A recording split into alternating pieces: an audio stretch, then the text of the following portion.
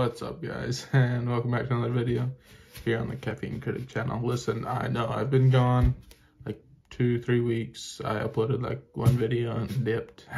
Got COVID right away. Unfortunate timing. But I'm back to uploads now, starting this Monday today and on.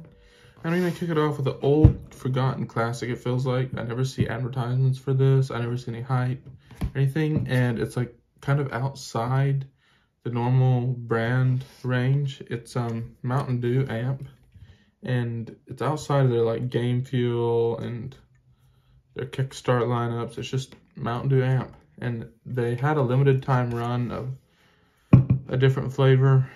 Can't get it anymore, but this has been in stores for as long as I've drunk energy drinks. I don't know when it was first introduced. Maybe I'll put it up on the screen, but it's been a long time that it's been out. And I revisited the other day, and I've had them occasionally, and they're really good. I mean, they're pretty good for how little I see them being talked about or drunken, you know. I mean, it's got a real citrus, unique flavor. Not really sweet. Taste, you know, kind of interesting, like maybe rock starish type. You know, you could kind of put it in that category of energy drinks.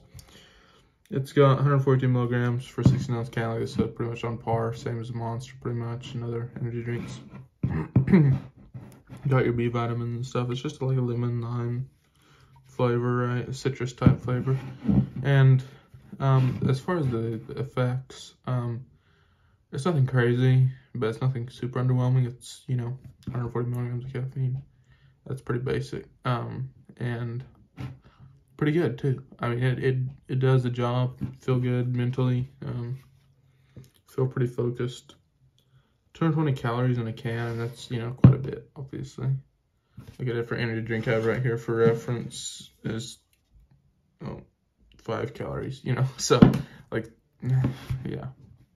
If you care about calories, probably not the drink for you, but it ends up with a good product of tasting good, at least, you know. Some energy drinks have a bunch of sugar and then taste bad.